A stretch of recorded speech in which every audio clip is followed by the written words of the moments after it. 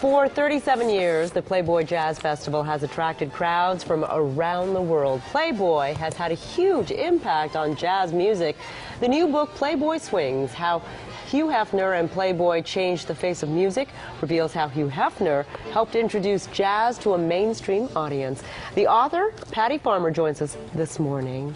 It's good Welcome. Good to see you. Hi, thank you for having me. So Playboy gets started in the 50s, and that's, I guess, kind of the pinnacle for jazz music at that time. And you say, I think you assert that Playboy may have been responsible for that in some ways. Well, I think they helped contribute to furthering the popularity of jazz, definitely.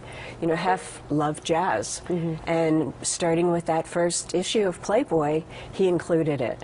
He could have had an article about anybody in the magazine, and he showcased the Dorsey brothers. There have been so many artists and performers who have come through the Jazz Festival. Who did you speak to or interview for this book?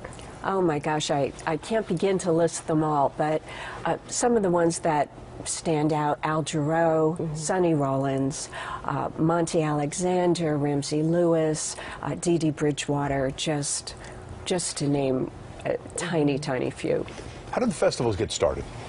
Well, Hef wanted a way to celebrate the 5th anniversary of the magazine, and he was thinking of a party and started making a list of... He loves his parties, yeah, doesn't he? He's had a few He parties. loves his parties. With lots of bunnies.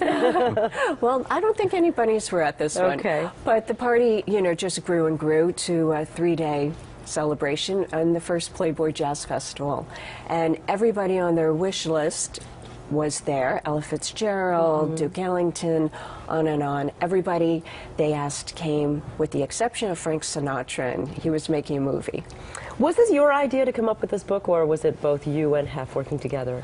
It was my idea. It's kind of my niche is entertainment history. You know, I love researching and archiving and just digging into the history of entertainment, and I was surprised to find out how impactful Playboy was in the entertainment field.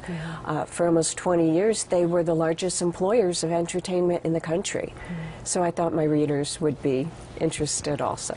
Playboy has decided to move into a different direction recently in the news. It's announced that it would not publish nude photos. What's your reaction to that?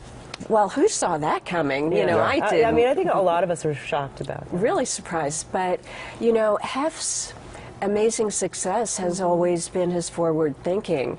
So perhaps this bold move will just bring it full circle back to a great magazine with good writing and showcasing music and entertainment. Well, we'll see. That's going to be interesting to see how that plays out. Thank you. Thanks for coming by. Playboy Swings, How Hugh Hefner and Playboy Changed the Face of Music is available now. Thank you, Patty. We appreciate that.